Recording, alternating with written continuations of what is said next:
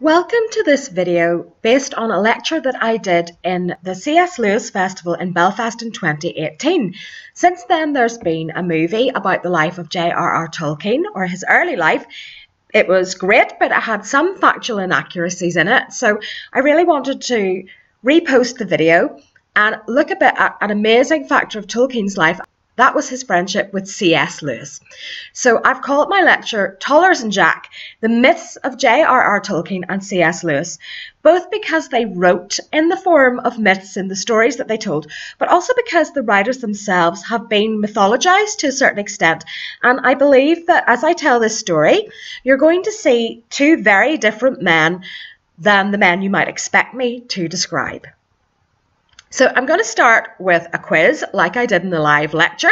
So let's see how well you do in this quiz, how much you know about Tolkien and Lewis already. Okay, who said, "I am a Christian and of course what I write will be from that essential viewpoint"? Was that J.R.R. Tolkien or C.S. Lewis? And it was, of course, J.R.R. Tolkien, interviewed by the American scholar Clyde Kilby. Next question. He put away 3 pints in a very short session we had this morning and said he was going short for Lent. Is that Lewis on Tolkien or Tolkien on Lewis? And that is Tolkien on Lewis. So he wrote a letter to his son, Christopher Tolkien, in March 1944, in which he said, "Lewis is getting too much publicity for any of our tastes. Peterborough did him the doubtful honour of a peculiarly misrepresentative and asinine paragraph in the Daily Telegraph.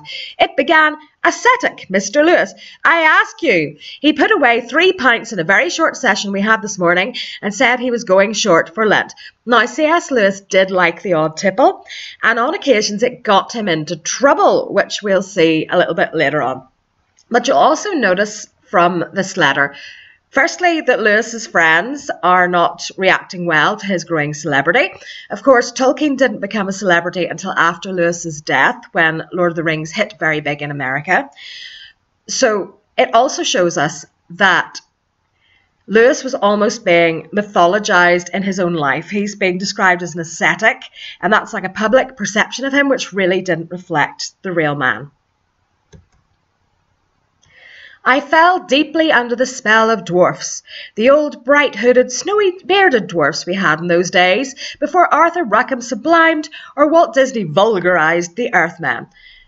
So who is this writing? Is it Lewis or is it Tolkien? It is C.S. Lewis who wrote this in Surprised by Joy. "There's no harm in him, he only needs a smack or two." Is that Tolkien on Lewis or Lewis on Tolkien? Lewis wrote this in his diary on the night he first met Tolkien at a meeting of the staff of the Oxford English School in 1926, when he was still relatively new to the department. They disagreed at that point on how literature and language should be taught, but in the end they were really of a mind and on the same team, and Lewis was instrumental in helping Professor Tolkien implement a new curriculum for the School of English. Who was Merton College, Oxford Chair of English Language and Literature? Was that J.R.R. Tolkien or was it C.S. Lewis? And the answer is, it was Tolkien. He was higher up the academic tree than Lewis was, pretty much for the whole of Lewis's career. So Tolkien had held this position from 1945 until he retired in 1959. He had previously been chair of medieval literature at Oxford, and he had voted for C.S. Lewis as his replacement, but Lewis was passed over, and he also missed out on the position of Professor of Poetry. Now, this was unusual because in Oxford, Tolkien was actually known as the Lord of the Strings for his ability to get people into the posts he wanted them to be in, but it didn't work out on this occasion, and that was partly due to Lewis's growing celebrity as a fantasy novelist and a Christian apologist, not necessarily because of his work or because of his faith, but being a celebrity was not considered very academic in certain circles. He was eventually appointed chair of medieval and Renaissance literature at Magdalen College in Cambridge, and actually C.S. Lewis was one of the electors to that post. That was in 1954, although he kept his house in Oxford, which was very much his spiritual home. And he travelled there at the weekends, retiring due to ill health in 1963, the year that he died. I miss you very much. Very emotionally open here. So who is this? Is it Tolkien writing to Lewis or Lewis writing to Tolkien? This is Lewis writing to Tolkien in a letter dated 1963, very sadly in the year that he died. At that point, their friendship had cooled off, and we'll have a little look at what led up to that a little later. So which of these popular fantasy works was first sold in a Christian bookshop as a specifically religious work? Was it The Chronicles of Narnia, or was it The Lord of the Rings? Seems a bit like a no-brainer, doesn't it? The answer is The Lord of the Rings. In a letter to a family friend, Reverend Robert Murray, in December 1953, Tolkien responded to Murray's comments that the figure of Galadriel was reminiscent of the Virgin Mary by saying, "The Lord of the Rings is, of course, a fundamentally religious and Catholic work, unconsciously so at first, but consciously in the revision.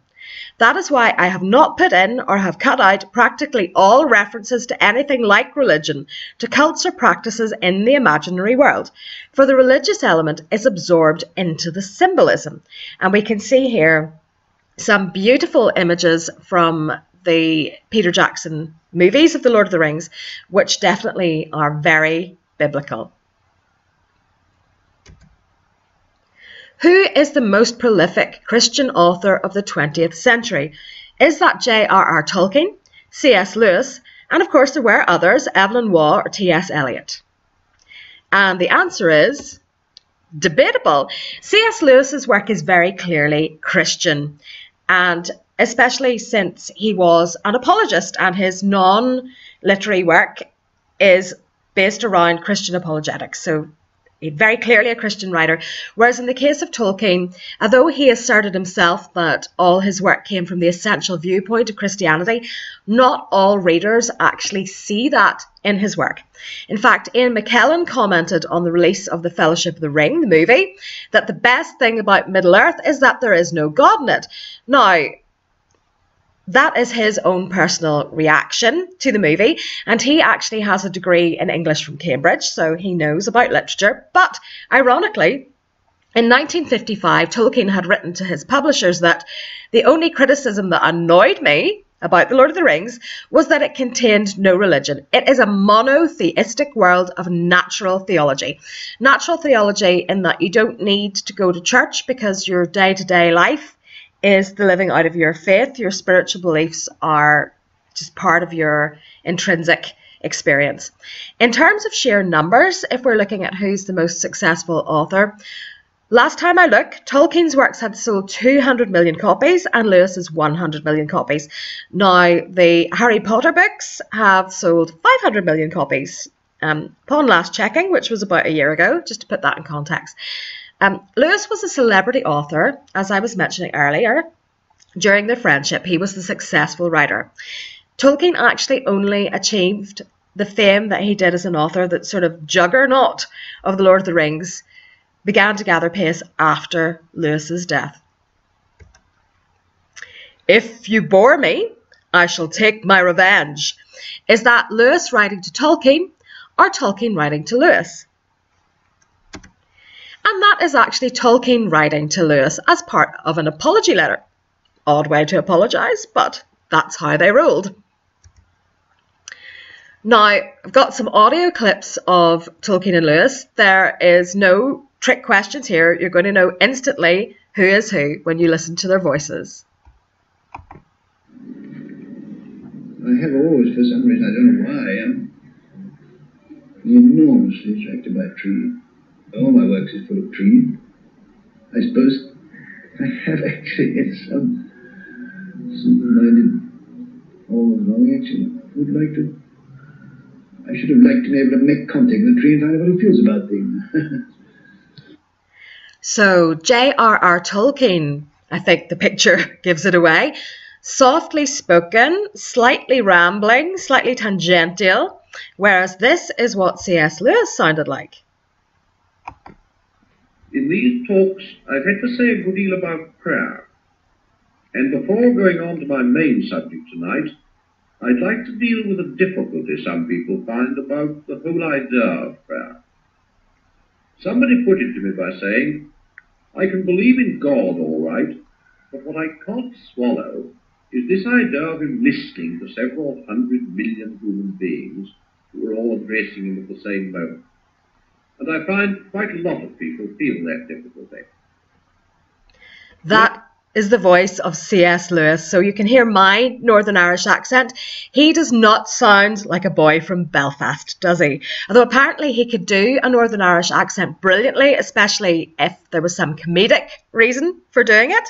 And when he came home for visits, he could quite easily slip back into the accent. But he was, of course, mostly educated in England, and his real spiritual home was Oxford. So let's look at this beautiful story of J.R.R. Tolkien and C.S. Lewis. What was it that brought these two seemingly very different men together? What was it that separated them? And why is it that even to this day, if you Google one, you'll find images of the other? They're so inseparable in the public consciousness. So let's look at the end of the story first, strange as that might sound. This is a letter that J.R.R. Tolkien wrote to his daughter Priscilla a few days after the death of C.S. Lewis, 4 days after the death. Dearest, thank you so much for your letter. So far I have felt the normal feelings of a man of my age, like an old tree that is losing all its leaves one by one. This feels like an axe blow near the roots. Very sad that we should have been so separated in the last years, but our time of close communion endured in memory for both of us. I had a mass said this morning and was there and served. The funeral at Holy Trinity, the church which Jack attended, was quiet and attended only by intimates and some maudlin people, including the president. The grave is under a larch in the corner of the churchyard. Douglas Gresham was the only family mourner. Warney was not present, alas. There will be an official memorial service in Magdalen on Saturday at 2:15. It was very sweet of you, my dearest, to write. God bless you, Daddy. So this is how Tolkien felt days after the loss of a man who had been what in a Celtic tradition we would call an anam cara, someone who is such a close friend, they're like a spirit friend. You'll notice that Tolkien specifically mentions that C.S. Lewis is buried under a larch tree. Now, if you're familiar with the works of J.R.R. Tolkien, you'll know how important trees are to him. He has in the Silmarillion 2 trees that are very reminiscent of the tree of life and the tree of the knowledge of good and evil in the Bible, in the Eden story. And so trees to J.R.R. Tolkien very much represent spirituality. And of course he personified C.S. Lewis in The Lord of the Rings as Treebeard with a deep booming voice, which was something that C.S. Lewis was famous for. So it would have been comforting to Tolkien that his great friend is buried underneath a tree. And I think even the images that he uses of himself as a tree, an old tree losing all its leaves one by one, this is an axe blow near the roots. So really, really deep grief at the loss of a man whom he hadn't really been close to for about 10 years at that point. So we're going to have a little look at how this friendship grew, what brought these men together, and what it was that separated them, and how we arrive at this moment of terrible grief. So Robert Havard, who was Lewis's doctor and was also a member of the Inklings, which was a literary society in Oxford, which both Lewis and Tolkien frequented. So he commented that they were 2 very different men. Lewis was a big, full-blown man, overbearing almost, both in the weight of his personality and his physical weight. Tolkien was a slight figure. I'd say 3/4 the weight of Lewis. His whole manner was elusive rather than direct.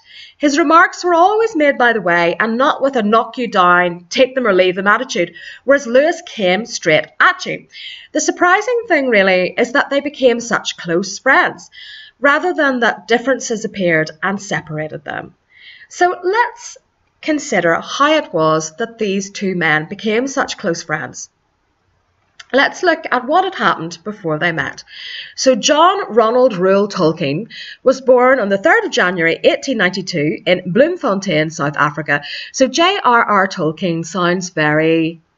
It's an almost mythic name, isn't it? But actually he was just John or John Ronald to his family and friends. They moved to England aged 3 with his mother, Mabel, who was previously Mabel Suffield, and his younger brother, Hilary. Their father, before he can join them, unfortunately dies of rheumatic fever. So the family, left in financial dire straits, move in with Mabel's parents in Kings Heath, Birmingham, and then they move to Sarehole, a Worcestershire village, which is very widely believed to be the kind of forerunner of the Shire in Tolkien's imagination, a beautiful bucolic English village. And he didn't so much like the industrial landscape of Birmingham. So Mabel Tolkien converted to Catholicism in 1890, and her Baptist family cut her off without a penny. She died at the age of 34 of type 1 diabetes. At that point, John Ronald was 12 years old. So this was his reaction to his mother's death. My own dear mother was a martyr indeed, and it is not everybody that God grants so easy a way to his great gifts as he did to Hilary and me, giving us a mother who killed herself with labour and trouble to ensure us keeping the faith. So Tolkien was very sensitive to any kind of anti-Catholic prejudice for the rest of his life, and he viewed his mother as a martyr. Now, she had been treated badly, but realistically, she had type 1 diabetes in the days before insulin was widely available. I myself have type 1 diabetes, and so nothing really could have saved her life. Although undoubtedly her last days with these two young boys without money were very difficult, and the church was a very big support to the family at that time. And also during that time, Mabel had taught John Ronald Latin and had ensured that he read various types of literature. He particularly liked the works of a guy called George MacDonald, whom we're going to find out a little bit about later. After his mother's death, Father Francis Morgan became the Tolkien brothers' guardian. So he's sent to King Edward School in Birmingham. Now, this is not a private school of the likes that C.S. Lewis went to. This is a grammar school, but it's a very good grammar school, and Tolkien did well there. He was very academic. He was a member of a group dedicated to archaic and invented languages, the Tea Club Barrovian Society, after Barrow's Tea Rooms, which is where they met. Now, in your school, there may have been a geeky clique. But did you have a geeky clique dedicated to archaic and invented languages? These really were the uber geeks. But language and imagination, a big part of Tolkien's life from a very young age, and he had always sought out other people who were interested in these things. So in October 1911, he began studying classics at Oxford, but he changed to English language and literature in 1913, graduating with first-class honours in 1915. So he did quite well, we could say. Now, while he had been under the guardianship of Father Morgan, he had fallen in love with a fellow lodger in the house where he was staying, Edith Bratt. She was 16 and he was 19. So Father Morgan thought it was a bit of a teenage crush and insisted that Tolkien finish his education and not to become engaged until he turned 21. Father Morgan was also keen to point out that Edith was not a Catholic, which was a real issue to him. Tolkien wrote to Edith the moment he turned 21 to propose. And Edith's landlord evicts her for being engaged to a Roman Catholic. So again, in Tolkien's life, he's experiencing some anti-Catholic sentiment. So Edith converted to Roman Catholicism, and they were married on the 22nd of March 1916. And very shortly afterwards, in June 1916, Tolkien is summoned to Folkestone for transportation to France during the Great War. And he wrote, "Junior officers were being killed off a dozen a minute. Parting from my wife then, it was like a death." So officers really were at great risk of never coming home. So Tolkien actually fought at the Somme and he contracted trench fever and was treated in a military hospital. After the war, his first job was as a lexicographer for the Oxford English Dictionary. Now, when I was myself a medieval literature scholar, my tutor did not like it that I was taking an interest in Tolkien, because that was not considered very academic at the time, and he said that if I insisted on becoming what he called a Tolkien expert, I could go and read the S section of the Oxford English Dictionary, which was one of the first academic jobs that J.R.R. Tolkien had, was creating the S section of the Oxford English Dictionary. So unless you've read that, you haven't read the entire works of Tolkien, although I'm sure it's been superseded by now. In 1920, he becomes reader in English language at the University of Leeds, and in 1925 he becomes a professor, not just a lecturer, a professor of Anglo-Saxon at Oxford, and he's really incredibly young to hold that post, so he's considered to be academically very gifted. W.H. Auden, who was a student of Tolkien's, wrote to him, "I never told you what an unforgettable experience it was for an undergraduate hearing you recite Beowulf. The voice was the voice of Gandalf." So J.R.R. Tolkien, he's principally an academic, but he starts writing stories when he has children. And Tolkien had 4 children. John Francis Reuel Tolkien, who was born in 1917, he became a priest. Michael Hilary Reuel Tolkien, who was born in 1920, he was a war veteran. Christopher John Reuel Tolkien, born in 1924, he's actually still alive, and he only retired from the Tolkien estate in 2018, and he actually was responsible for editing a lot of his father's work and publishing it after his death. And then Priscilla Mary Ann Reuel Tolkien, who was born in 1929, she also sits in the Tolkien estate, and she was a social worker. Now, all 4 of Tolkien's children went to Oxford, including his daughter, which in those days was a pretty cool thing. So he wrote The Hobbit principally for his children. He didn't really have any thoughts of it being published. He also wrote something called the Father Christmas Letters. So in most families, children send letters to Santa. In the Tolkien family, they got letters back. And Father Christmas told them about his life with the elves and snowmen and what was going on in the North Pole.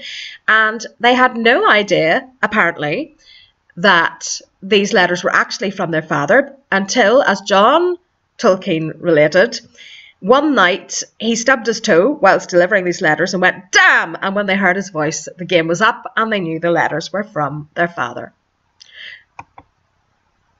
Meanwhile, in Belfast, Clive Staples Lewis is born on the 29th of November 1898, the son of solicitor Albert Lewis and Florence née Hamilton, daughter of a Church of Ireland minister. Now, people often ask, how do you get Jack, which is what C.S. Lewis was called, out of Clive Staples? And the answer is that when C.S. Lewis was 3, very sadly, the family dog died. And the family dog had been called Jaxie. And for some reason after that, C.S. Lewis wouldn't respond to any other name than Jack. So that's how that happened. He had an elder brother, so he's the younger brother in his family, Warren Hamilton Lewis Warney. And they wrote anthropomorphic stories called Animal Land from quite a young age. So again, from a very young age, C.S. Lewis is interested in writing and in storytelling. When Lewis was 7, the family moved to the Little Lee, a house called Little Lee, in the Strand Town area of Belfast. Lewis's mother very sadly died of cancer in 1908 when he was 10 years old. So J.R.R. Tolkien had lost his mother at 12. So a very similar experience, but they had very, very different reactions to the event. So you'll remember that Tolkien considered his mother to be a Catholic martyr. This is what C.S. Lewis wrote about his mother's death in Surprised by Joy. "There came a night when I was ill and crying and distressed because my mother did not come to me. And then my father, in tears, came into my room and tried to convey to my terrified mind things it had never conceived before.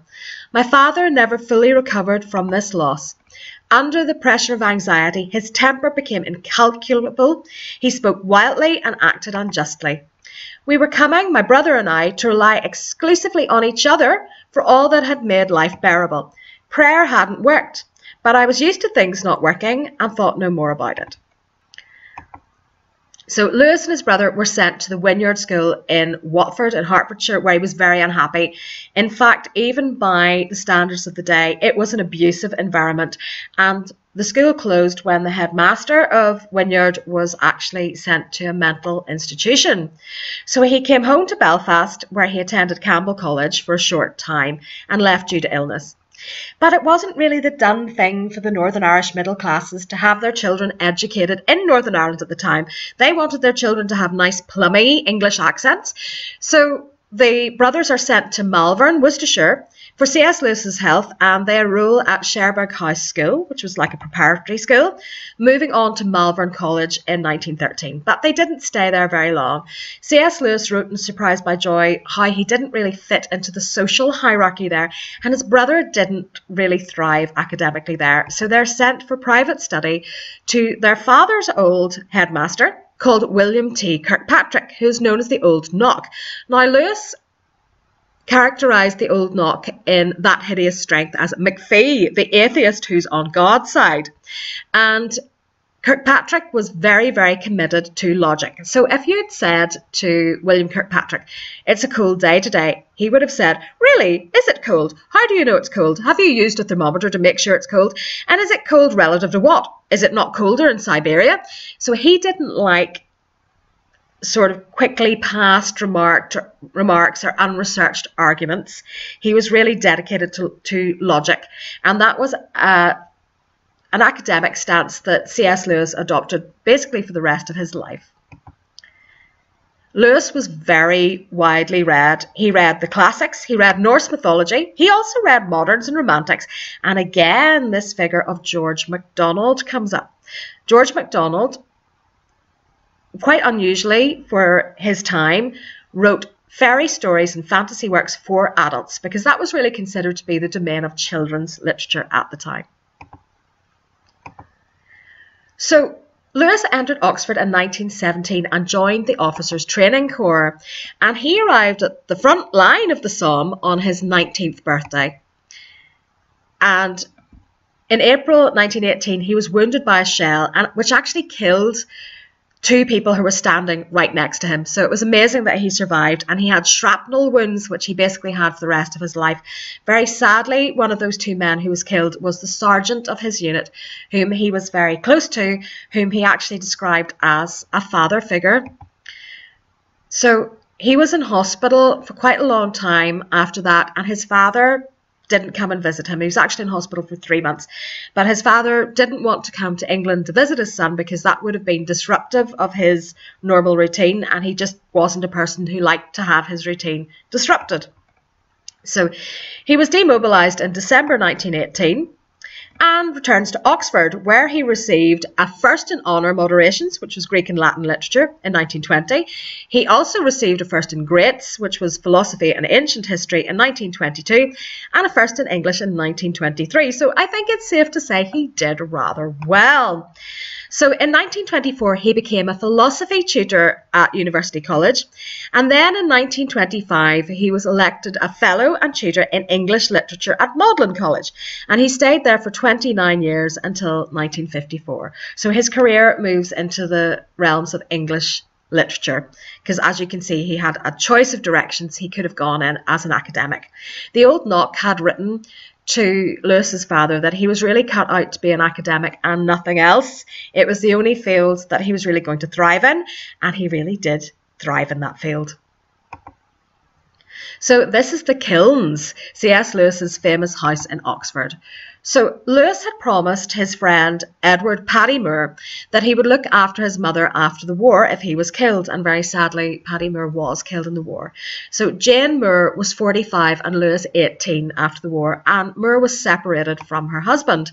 So she actually moved in and lived with C.S. Lewis, who introduced her socially as his mother. Owen Barfield, who was a good friend of Lewis's and a member of the Inklings, believed the chances their relationship was sexual was about 50-50. Lewis refused to talk to even his brother or his closest friends about the relationship. You couldn't ask him about it. The only person he discussed it with was his childhood friend from Belfast, Arthur Greaves. But Greaves scored out the passages in letters that related to Jane Moore, and he burned letters that were entirely about the relationship. So those no longer survive. Lewis lived with Moore, whom was nicknamed Minto after some very popular sweets of the time, until her hospitalisation in the late 1940s, and her daughter Maureen also lived in the house until her marriage. So it's a bit of a strange setup, sometimes described as a menage. So in the 1930s, Minto, Lewis and Lewis's brother Warnie moved in to the Kilns. So this is C.S. Lewis's reflection on life with Jane Moore. So he wrote this 3 months after her death. I have lived most of my life in a house which was hardly ever at peace for 24 hours, amid senseless wranglings, lyings, backbitings, follies and scares. I never went home without a feeling of terror as to what appalling situation might have developed in my absence. Only now that it is over do I begin to realise quite how bad it was. So John Bremner, who's writing an article about Jane Moore and C.S. Lewis, goes on to say, it might reasonably be wondered why Jack continued in the relationship. All that can be said is that he had made a commitment and that he thought it ought to be maintained. So he wrote to his brother in 1930, I have definitely chosen and I don't regret the choice.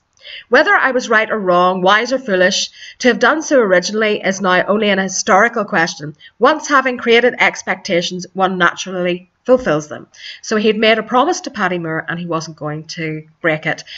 Warnie Lewis cordially disliked Jane Moore and was quite honest about that in his diaries.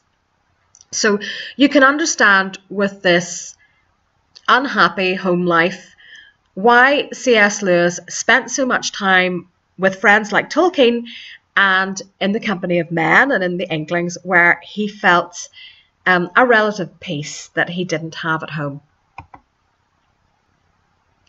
So let's look at the meeting of minds when Tolkien and Lewis met. What was their initial reaction to each other and how did that friendship grow? So it's a popular myth that the friendship of Tolkien and Lewis was based on mutual Christianity. But actually, as Colin Duriez points out, when Lewis first met Tolkien, the two had radically opposing worldviews. Tolkien was an old-fashioned supernaturalist who had believed in the orthodox doctrines of Christianity since childhood. Lewis was at first staunchly opposed to idealism, and actually he would have classed himself as an atheist at that point in his life. So that is not what made them click. And it's kind of easy for us to realise what it was that brought these two men together. It was their experiences during the First World War. Tolkien wrote that by 1918, all but one of my close friends were dead. And of his school friends, C.S. Lewis wrote, peace to them, Ypres and the Somme ate up most of them. So in that generation, because of the carnage of the so-called war to end all wars, men of that generation were missing brothers, they were missing cousins, they were missing friends. They'd had these great losses. So actually, if you met a man of your own generation, that really was a friendship to be treasured. So Gordon Smith of the Tea Club Barovian Society, whom we talked about earlier on, had written to Tolkien, may God bless you, my dear John Ronald, and may you say the things I have tried to say long after I am no longer there to say them, if such be my lot. And Tolkien felt a responsibility to say those things and to convey the experiences of that generation. Now, Lewis and Tolkien's reactions to the war were slightly different. I mean, one biographer, Humphrey Carpenter, who wrote a biography of the Inklings, claims that C.S. Lewis didn't really have a reaction to the war. He didn't really worry about it too much. I think that that would have been impossible, you know, to have gone through what he had gone through without being traumatized, but he just didn't refer to it in his works in the way that Tolkien did. But that didn't mean that it wasn't an issue for him. So he had been in a military hospital. Tolkien had been in a military hospital. They both lost their mothers young. They shared quite a lot of similar traumas. So Tolkien wrote in his diary, friendship with Lewis compensates for so much. And I think that we can understand where he was coming from, where he wrote that. And besides giving constant pleasure and comfort, has done me much good from the contact with a man at once honest, brave, intellectual, a scholar, a poet and a philosopher, and a lover, at least after a long pilgrimage, of our Lord. So Lewis, although he's asserting that he's an atheist himself, really Tolkien sees Lewis as a person on a pilgrimage, on a journey. And there's obviously aspects of Lewis's personality that he's drawn to. He calls him honest, brave, intellectual, a scholar, a poet, and a philosopher. So although they have different ways of seeing the world, they just click as personalities, which sometimes happens in human life. Lewis wrote about Tolkien. Friendship with Tolkien marked the breakdown of two old prejudices. At my first coming into the world, I had been implicitly warned never to trust a papist, and at my first coming into the English faculty, explicitly never to trust a philologist. Tolkien was both. So Lewis is here somewhat humorously pointing to the fact that actually Robert Havard had mentioned that these two men should never have been friends. You know, they were so different, it was completely unexpected. So we'll look a little bit at their family lives. Tolkien was a very devoted father, so you could see that from his letter that we read to his daughter. He began his writing career writing for his children, and when he writes to his children, he refers to them as dearest, and he tends to sign letters, your own dear and loving father, and he shows that he's very interested in the little details of their lives, and he shares his heart with his children. He tells them how he really feels about things. Lewis' relationship with his father was not a strong bond, so he is not seen a sort of functional father in his life. In fact, he said, everything invited us to develop a life which had no connection with our father. And it is a strange thing that having known me all my life, he should have known me so little. And he wrote that in Surprised by Joy. So let's hear from Tolkien and Lewis's families on what they were like to live with as a relative. So we'll start with Simon Tolkien talking about his grandfather. Creativity and being able to create something is a wonderful thing. And I think it's what my grandfather thought. My grandfather thought that that was as close as you got to God as a person as you could when you were creating things. And I kind of feel that. What is your fondest memory of him? Or the fondest image you have when you think of him? Just he was actually really interested in me as a person, which is kind of unusual. When I was, he died when I was 14, and he would actually talk to me about what my experiences were like. My parents were divorced when I was 5, and we would walk along the beach at Bournemouth, and he was very understanding. I would go and stay with my grandparents on my own quite often. People aged 9 or 10 took train journeys on their own in those days. And that was good. And then a lot of other sort of different memories. I mean, we played word games, and I asked him endless questions about the Lord of the Rings, which I think were very difficult, because one of the reasons why the Lord of the Rings is so amazing is that you actually believe that it's what he's actually written is only a section of what he could have written. So C.S. Lewis actually came to be a stepfather into his 60s when he married Joy Davidman, and he became stepfather to her 2 sons. Especially after her death, he became very close, especially to Douglas Gresham. So we'll hear Douglas Gresham describing his relationship with C.S. Lewis here. My trouser is right. Well, the question is, what would it be like to grow up with C.S. Lewis? Let's find out. All right, let's see.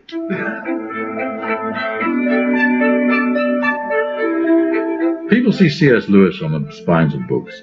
Clive Staples Lewis, the great scholar, the great writer. But to me, he wasn't C.S. Lewis at all. He was just Jack. To us, to family, it was always Jack. He was a man who first became my friend and later my stepfather. And eventually Jack was the man I admired and respected and loved most in all the world. My brother and I first came to Oxford in 1953 when I was still 8 years old. I was being taken to meet C.S. Lewis, the man who was on speaking terms with High King Peter of Narnia, and Aslan the Great Lion. I kind of expected him to be wearing silver armor and carrying a sword, and probably had a charger stabled out in the background somewhere. And instead, when I came through the back door of this house, the Kilns, there was this balding, stooped, professorial-looking gentleman in the most shabby clothes you can imagine, and trod down at the heels slippers, and nicotine-stained fingers and teeth. Jack looked very strange to me as an 8-year-old American boy. But soon, he became so much more. Now, C.S. Lewis wasn't quite as close to Douglas Gresham's brother, who embraced his mother's Jewish roots and sort of turned from the Christianity of C.S. Lewis, whereas Douglas Gresham, obviously, saying he was one of the men that I admired most in my life, had a very close relationship to C.S. Lewis. So having had quite an unhappy family life and household life for a long time, things changed when he met Joy Davidman. Obviously, her death was devastating to C.S. Lewis, but he did then have 2 stepsons. So let's talk about Lewis's conversion to Christianity. He wrote that Dyson and Tolkien were the immediate human causes of my conversion. Is any pleasure on earth as great as a circle of Christian friends by a good fire? And that was probably Tolkien's biggest contribution to Lewis's life and to his literary works, his role in converting him to Christianity. So C.S. Lewis's initial stance was, the impression I got was that religion in general, though utterly false, was a kind of academic nonsense into which humanity tended to blunder. In the midst of 1,000 religions stood our own, labelled true. But on what grounds could I believe in this exception? So it's really Dyson and Tolkien who answer this question. So there was a famous late night walk taken by Tolkien, Hugo Dyson and C.S. Lewis when C.S. Lewis had invited Tolkien and Dyson over for dinner at his rooms in Oxford, basically until the wee small hours of the morning. I think it might actually be 4 a.m. It says 3 a.m. here. They talked about literature, not about religion. Now, Tolkien had this view, which you can see on the photograph here. We have come from God, and inevitably, the myths woven by us, though they contain error, will also reflect a splintered fragment of the true light, the eternal truth that is with God. So basically, God is the creator, Tolkien is a child of God, and so he also can create things, although not as perfectly. And he always referred to himself in the context of Middle-earth as the sub-creator. He would never let himself be known as the creator because in his mindset, God is the creator. So his way into his faith is through literature, because literature is how human beings express this spiritual world, and that was something that C.S. Lewis could really grasp. So Tolkien wrote a poem about that night called Mythopoeia. Mythopia. It's very, very worth reading, very beautiful, but in true Tolkien style it's a little long. He wrote of that night, the heart of man is not compound of lies, but draws some wisdom from the only wise, and still recalls him, though now long estranged. Man is not wholly lost, nor wholly changed. Disgraced he may be, yet is not dethroned, and keeps the rags of lordship once he owns, his world dominion by creative act, not his to worship the great artifact. So that by creative act is important. Spirituality and creativity are very much linked in the world of Tolkien and then later of C.S. Lewis. C.S. Lewis also wrote a poem based on the same experience, much more shorter to the point, but packs a lot in, which is more his style. It's called What the Bird Said Early in the Year, which says here, not coincidentally, it's set in Addison's Walk, which is where he was converted to the faith. And it has to do with a spell being undone. So, I heard in Addison's Walk a bird sing clear, this year the summer will come true, this year, winds will not strip the blossom from the trees, this year, nor want of rain destroy the peas. This year time's nature will no more defeat you, nor all the promised moments in their passing cheat you. This time they will not lead you round and back to autumn 1 year older by the well-worn track. This year, as these flowers foretell, we shall escape the circle and undo the spell. Often deceived, yet open once again your heart. Quick, quick, quick, the gates are drawn apart. So here's a little video that basically sums up Tolkien and Dyson's argument for Christianity that won over C.S. Lewis.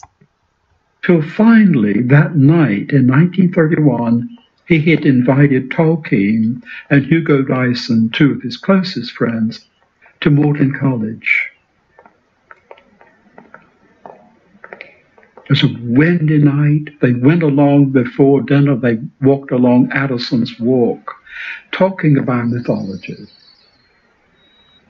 They stayed up to 4 a.m., and Tolkien did his work well.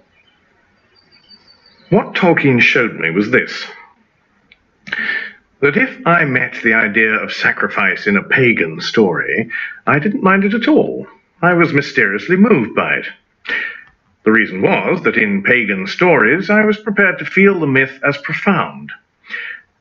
Now the story of Christ is simply a true myth.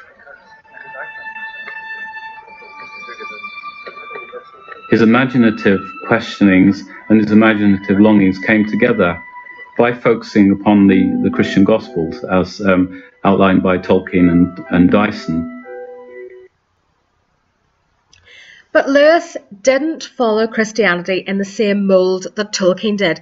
He actually became an Anglican, like his mother's family, and that disappointed Tolkien, who was obviously Catholic and would have liked C.S. Lewis to join the same church as him, because despite the fact they met up 3 times a week in work and socially, he would have liked that 4th time a week at church on Sunday.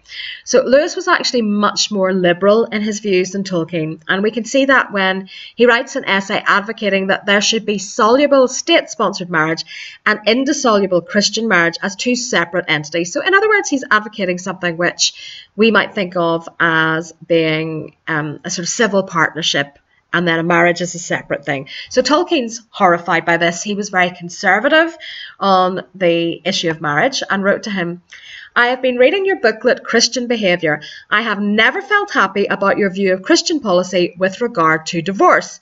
On the surface, your policy seems to be reasonable, and it is at any rate the system under which Roman Catholics already live. But I should like to point out that your opinion in your booklet is based on an argument that shows a confusion of thought discoverable from that booklet itself." So the last thing you want to be accused of as an academic is confusion of thought. Now that's a draft letter written in 1943. I'm not sure that was ever actually sent, but it shows that Tolkien and Lewis, despite both being Christians, don't always see the world, in exactly the same way. So, of course, what these 2 men had in common was exploring and inventing literary worlds. That's why we've heard of them. That's why they're famous. So we've talked a little bit about how both Tolkien and Lewis saw literature and spirituality and being very much bound up, that storytelling is a way of describing both your external and internal world. So here we see a quote by Tolkien where he said, "The resurrection was the greatest eucatastrophe possible in the greatest fairy story, and produces that essential emotion, Christian joy, which produces tears because it is qualitatively so like sorrow, because it comes from those places where joy and sorrow are at once, reconciled as selflessness and altruism are lost in love." So this idea of a eucatastrophe, which was a word coined by Tolkien, which Lewis actually quotes in Surprised by Joy. And it's basically the idea that in sort of Greek drama, you have the idea of a catastrophe, which is some event which puts everything on a bad course, so that you have this sort of Eden-like state, everything's okay, and then a catastrophe comes, and that sort of kicks off the story. Eucatastrophe is when that catastrophe is resolved and everything suddenly goes right, which Tolkien believed happened in life, but not often in art. So that's one of the key principles of his writing, something he strongly believed in. So the 2 most important literary viewpoints shared by C.S. Lewis and J.R.R. Tolkien were combining imagination and rationalism. Now, in our modern age, in the age of, say, Richard Dawkins, anything imaginative is considered a little bit dodgy, that's going to take you away from thinking logically and rationally. And Lewis and Tolkien obviously didn't think like that. They believed you could be an intellectual and an academic and actually feed and cultivate your imagination at the same time, and anti-modernism. So modernism, again, it's moved We've moved further down the line from what modernism was in Lewis and Tolkien's day, but you can see Tolkien here saying, living by faith includes the call to something greater than cowardly self-preservation. They saw modernism as being about self-preservation. And it also devalues things that were important to them. It devalues things like faith, but it also devalues art and literature, in that it says all that is useful to humanity are those areas of human study and those disciplines that add to our biological survival. So that would be, medicine, engineering. Those are useful, whereas creative things, not so much. And naturally, they rejected that viewpoint. So J.R.R. wrote, Lewis and Tolkien increasingly saw themselves as against the modern spirit, against modernism both as a literary movement and more deeply as an intellectual stance. They shared a mission against the zeitgeist. And that is why Lewis and Tolkien are such intriguing characters within popular culture, in that they are actually intellectually diametrically opposed to the popular culture in which they're such huge figures. They were also really inspired by Northern mythology. Now, after the Second World War, Northern European stories, unfortunately the way they were appropriated by the Nazis makes us uncomfortable with them, and Tolkien especially wanted to claim that heritage back. Lewis wrote about the ring cycle and listening to Wagner. Pure northernness engulfed me, the memory of joy itself. So he loved that literature.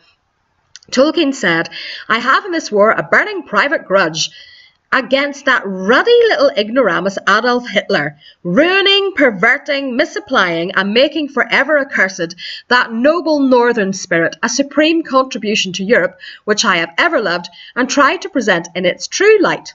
So in The Lord of the Rings, Tolkien is trying to wrest northern mythology back from the Nazis. You'll also notice here that he believes Adolf Hitler to be basically demonically possessed.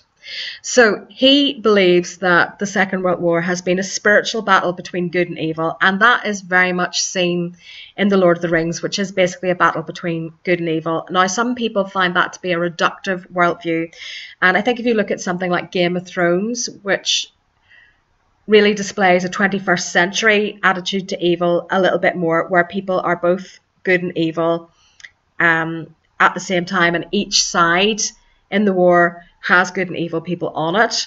Obviously, that's not the way Tolkien's writing, and that's not the way that he's seeing the world.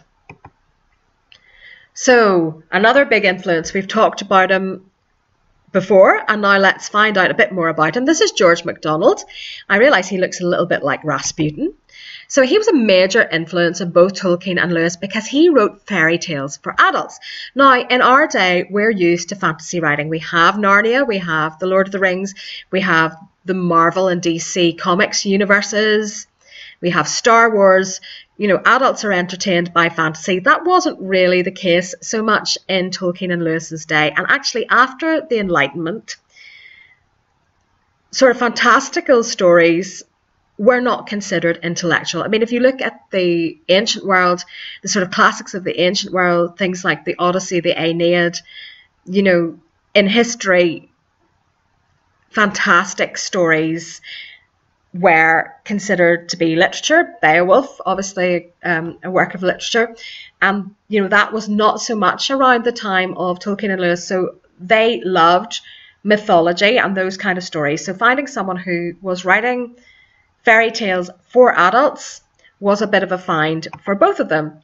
Now, George MacDonald was an author, a poet, a Christian minister and an apologist, but he was a Christian universalist, so he didn't feel that only some people were chosen by God. He felt anyone could be saved by God.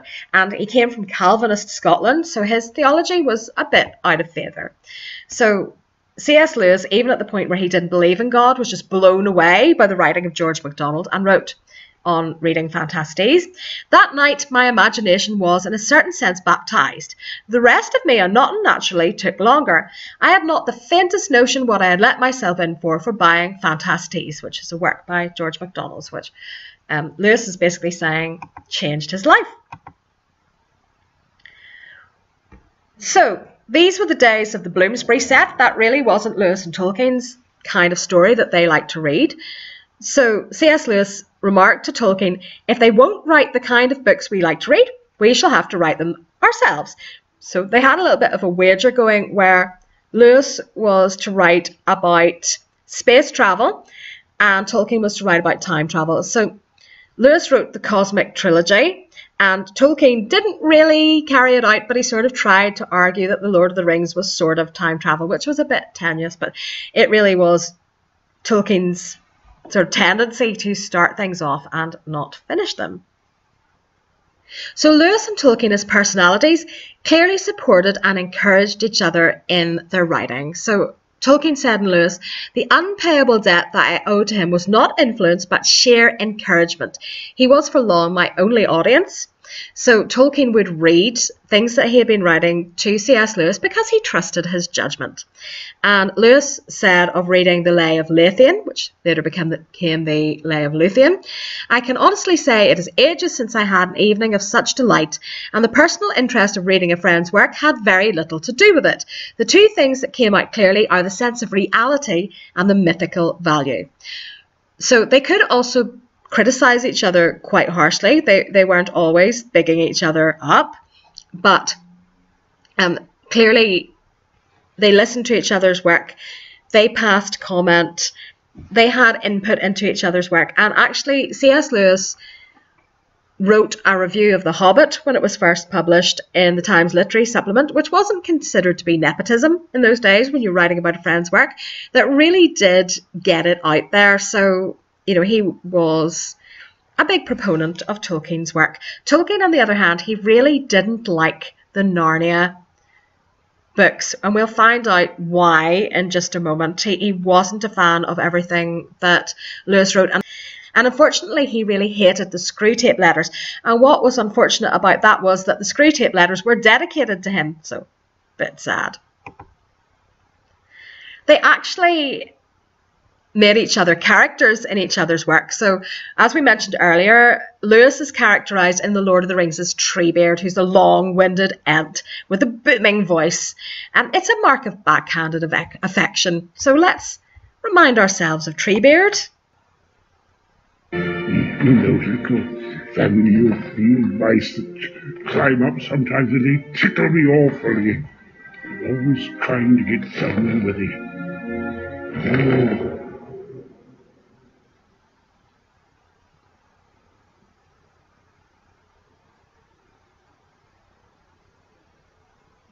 Many of these trees were my friends, creatures I had known from nut and acorn. I'm sorry, Treebeard. They had voices of their own. Son, a wizard should know better.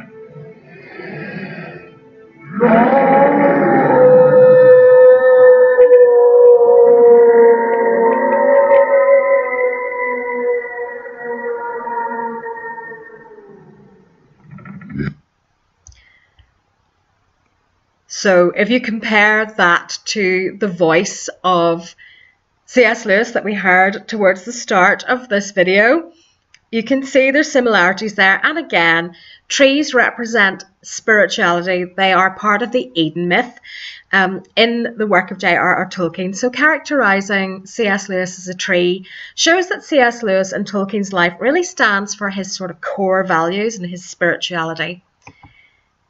And again, Tolkien stands for Lewis's core values in the Ransom trilogy, or the Cosmic Trilogy as it's also known, or the Space Trilogy.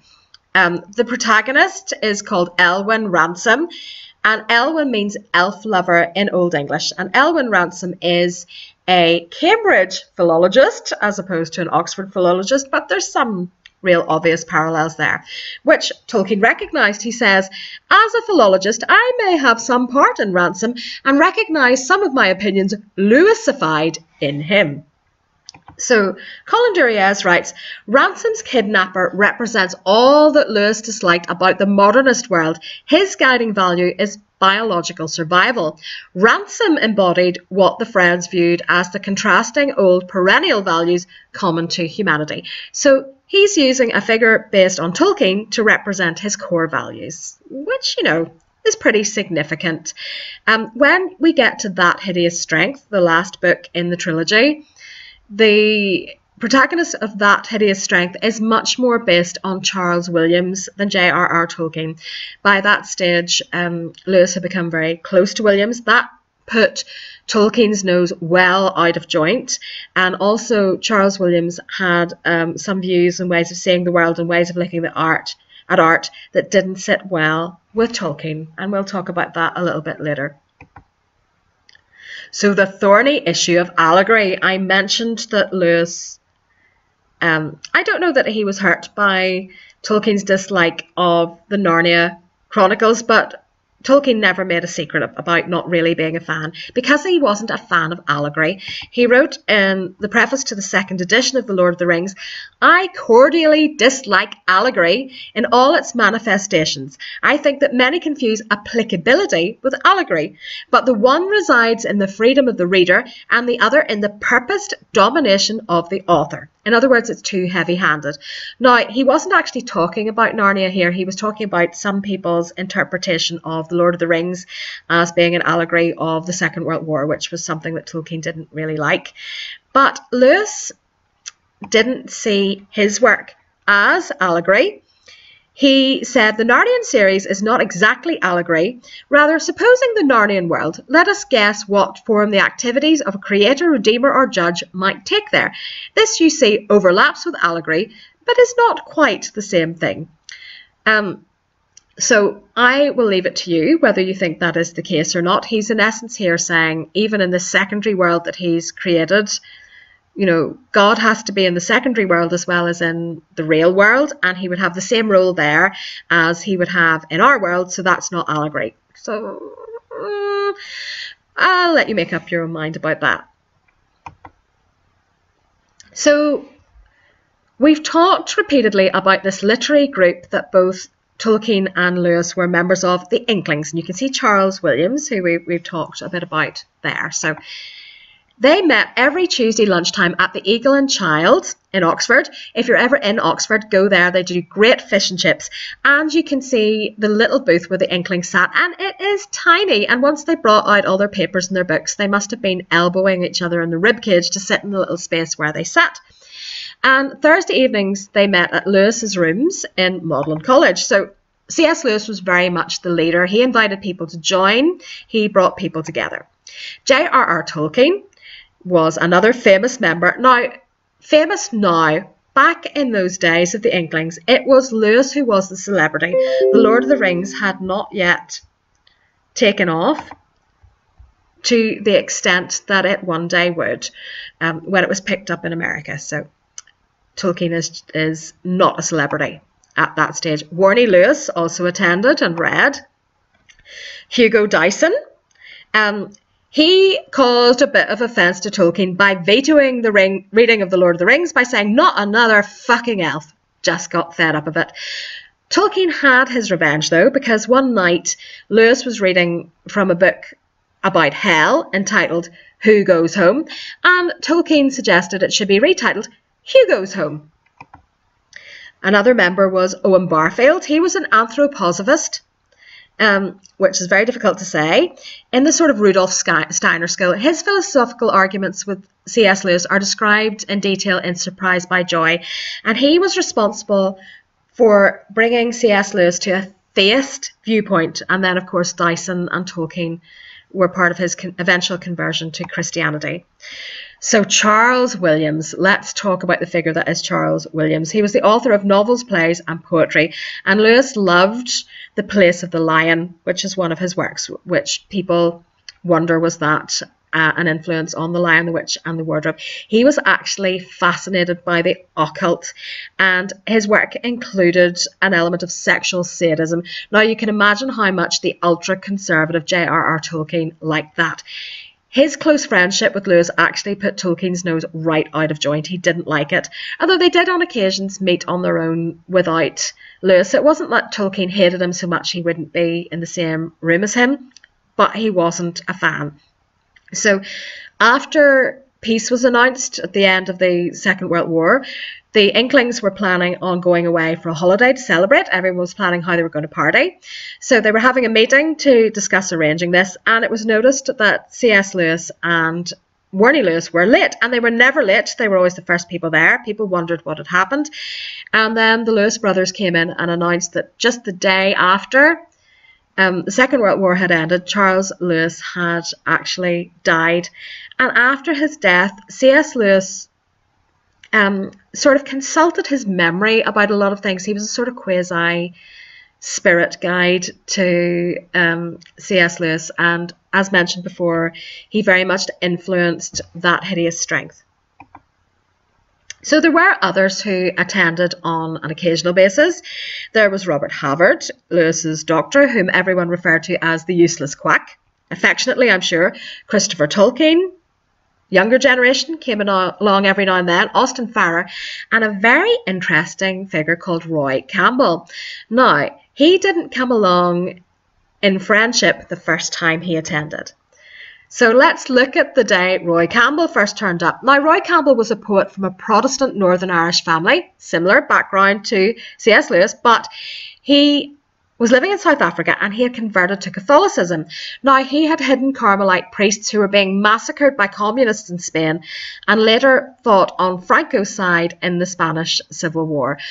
So that led to accusations of fascism because, you know, he fought for Franco, but actually that was because of the Carmelite massacres, and he later fought against the fascist Hitler with the British.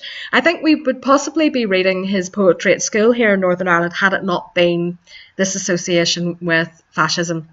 Also, when you see memes going around Facebook by the likes of Ricky Gervais saying that atheist people don't kill their ideological enemies, the Carmelite massacres are something to look up. When you read those things, it was horrible. Priests were being slaughtered, and he felt that he had to do something. So C.S. Lewis had attacked Roy Campbell acerbically in the Oxford magazine. He'd actually called him a loud fool. Not very nice. So he knew that the Inklings met in the Eagle and Child, and he decided he was just going to turn up with an axe to grind. So J.R.R. Tolkien tells us what happens next. In a letter to his son Christopher, "There's a good deal of Ulster left in CSL, if hidden from himself. After that, things became fast and furious, and I was late for lunch. Must have been bad. C.S. Lewis had taken a good deal of port and was a little belligerent. Insisted on reading out his lampoon again, while R.C. laughed at him, but we were mostly obliged to listen to the guest. CSL's reactions were odd, but hatred of our church is, after all, the real only final foundation of the C of E. CSL, for instance, reveres the Blessed Sacrament and admires nuns. Yet if a Lutheran is put in jail, he is up in arms, but if Catholic priests are slaughtered, he disbelieves it. Brackets, I dare say, really thinks they asked for it, but R.C. shook him up a bit." So here we see a crack in the friendship between Lewis and Tolkien. Tolkien perceives Lewis as having an anti-Catholic sentiment. Now, how fair that is, I can't comment on. I know that Warnie and Jack Lewis sometimes use words to describe Catholic people that a Northern Irish person of my generation would be uncomfortable with, although they're careful not to do this around Tolkien. And there is an argument that says if Lewis really was an anti-Catholic bigot, why was he friends with the ultra-Catholic Tolkien in the first place?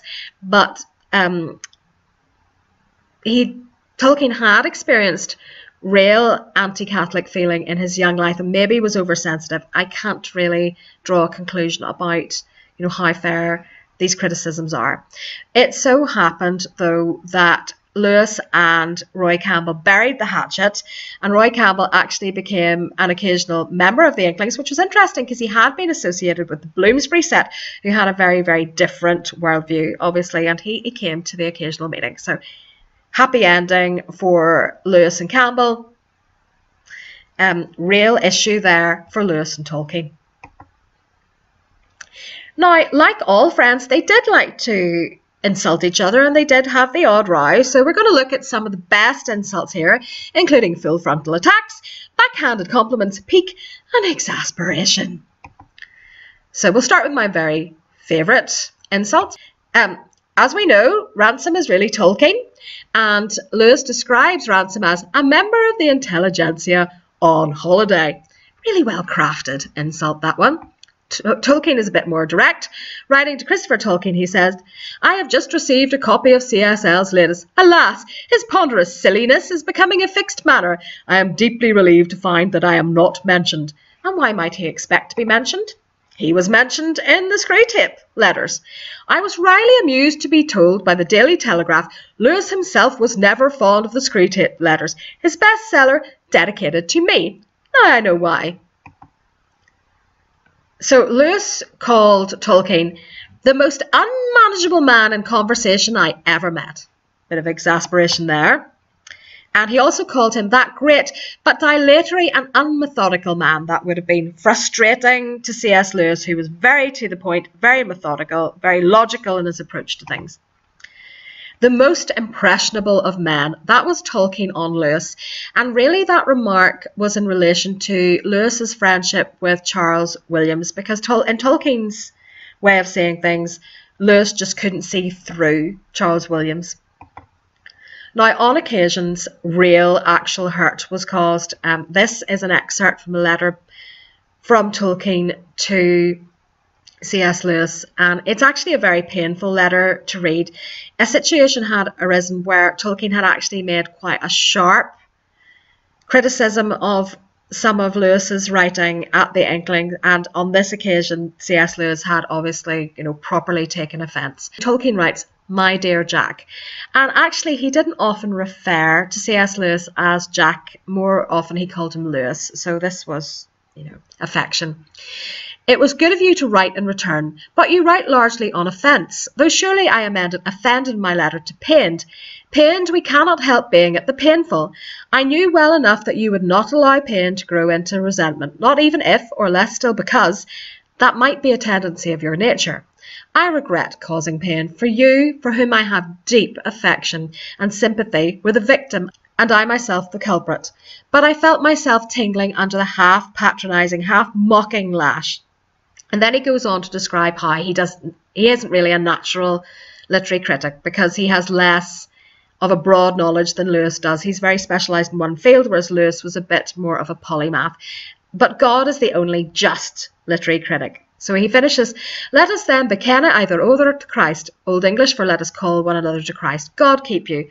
And then, of course, he closes, "But I warn you, if you bore me, I shall take my revenge. Yours, J.R.R.T." Now, there's an interesting little moment in this letter where he says, I've read this over and I've left it a couple of days and I've decided whether or not I should send this to you, and I think I will. I think it's okay. Just interesting because today they probably would have just had a massive row on WhatsApp and never spoken again. So despite the odd bust up, they were generally very loyal to each other. For example, Tolkien insisted on using a quote by Lewis for the dust jacket of The Lord of the Rings, although both his publisher and Lewis himself warned him that it might actually damage sales. Tolkien voted for Lewis for the Merton Chair of Medieval Literature, and when he was rejected for the post, Lewis said, "The only distressing thing about this affair is that my friends seem to be upset." So they very much supported each other and were loyal to each other. Tolkien wrote to Anne Barrett after C.S. Lewis's death that CSL, of course, had some oddities and could sometimes be irritating. He was, after all, remained an Irishman of Ulster. Ooh, says Northern Irish person reading that. But he was generous-minded, on guard against all prejudices, though a few were too deep-rooted in his background to be observed by him. I wish it could be forbidden that after a great man is dead, little men should scrabble over him who have not, and must know they have not, sufficient knowledge of his life and character to give them any key to the truth. So what Tolkien is asserting here is, I may criticise C.S. Lewis, but I actually knew him, and I knew him well. And that is fair enough. So we can see some cracks in this friendship. Now, C.S. Lewis and J.R.R. Tolkien never stopped speaking to each other. They never had an enormous fight, but their friendship did cool off. So let's have a little look at why that might have been. So after Lewis had died, Tolkien writes to his son Michael, "Many people still regard me as one of his intimates. Alas, that ceased to be the case 10 years ago. We were separated at first by the sudden apparition of Charles Williams, and then by his marriage, of which he never even told me. I learned of it long after the event. But we owed each a great debt to the other, and that tie with the deep affection it begot remains. So although the friendship was not what it once was, they were both still very important to each other. They were part of each other's life stories, really." And we see here, as well as the apparition of Charles Williams, Lewis's marriage is a little bit of an issue. So Lewis himself wrote, "I never expected to have in my 60s the happiness that passed me by in my 20s. He met Joy Davidman Gresham, who was an American novelist and poet, after they had had a correspondence. And she, unfortunately, had an alcoholic ex-husband and was going through a divorce. Now, under American law at the time, that meant that she couldn't own any property. So, you know, she really could have been destitute. So in order to save her from this, C.S. Lewis married her. And it was a civil ceremony. It wasn't a spiritual thing. That happened on the 23rd of April, 1956. So he didn't tell his friends that he had done that. The wedding was a secret. And Tolkien, in learning of it, described the marriage as strange. So they had started out as intellectual companions, but as they lived together, they gradually fell in love.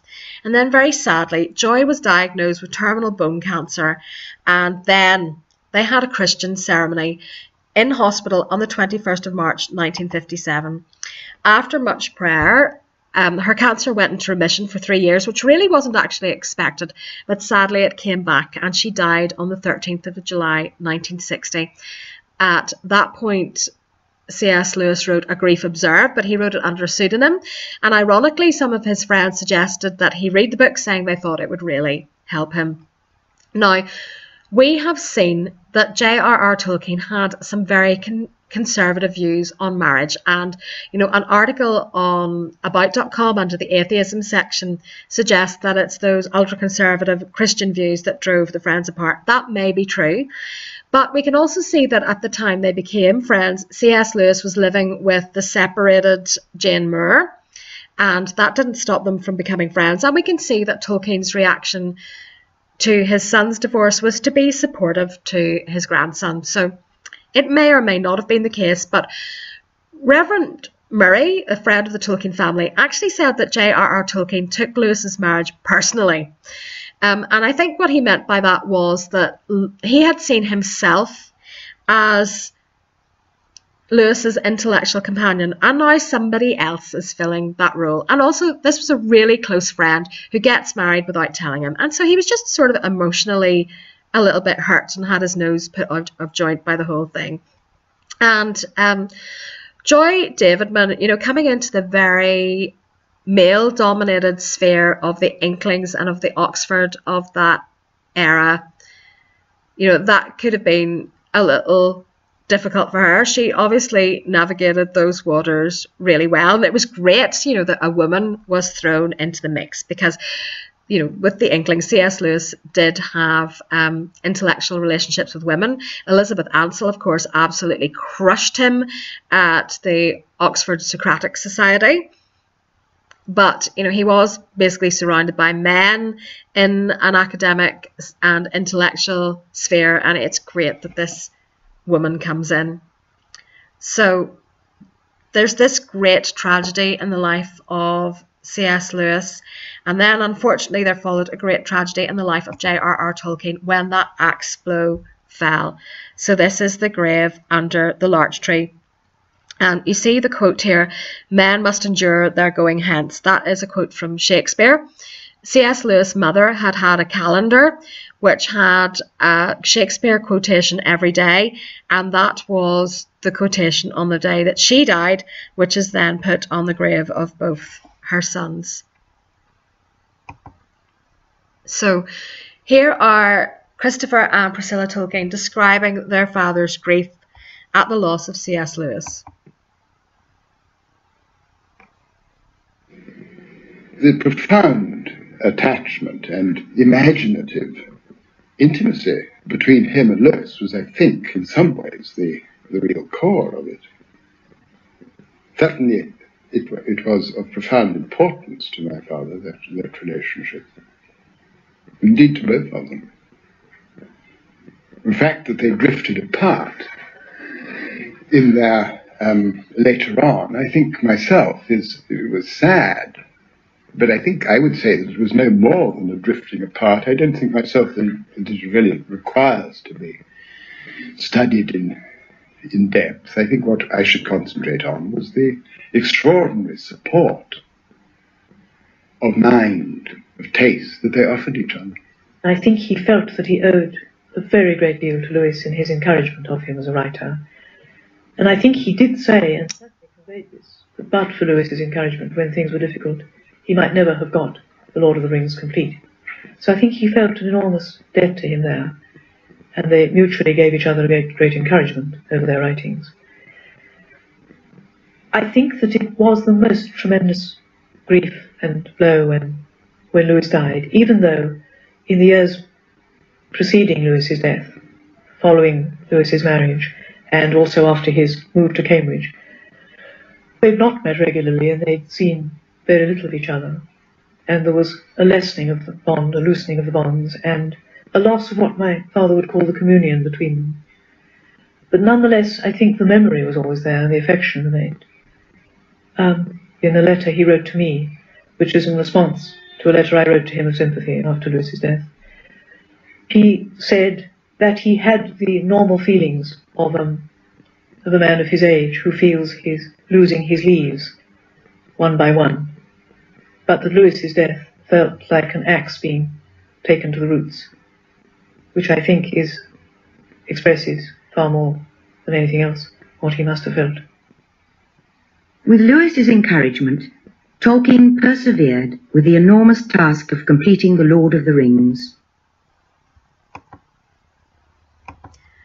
So Lewis had begun suffering from inflammation of the kidneys in June 1961, and he died on the 22nd of November 1963 at the age of 64, and he happened to die on the same day that Kennedy was assassinated.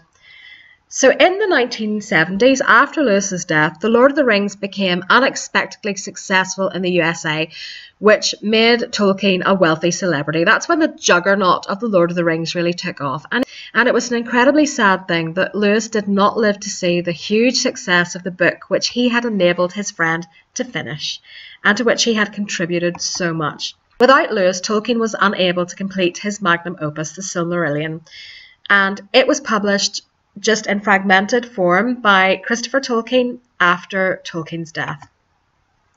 In fact, after Lewis died, Tolkien published only one short story.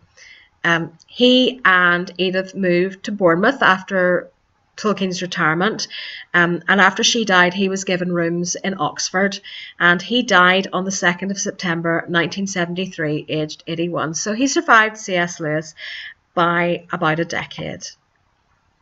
He had said that deep roots are not reached by the frost, and the very deep roots of his friendship with C.S. Lewis continued to grow and became this huge tree in popular culture that we still have today. So their simpatico just continued to live on after both of their deaths. And to me, the work of C.S. Lewis and J.R.R. Tolkien has this effect in popular culture. Hope is kindled.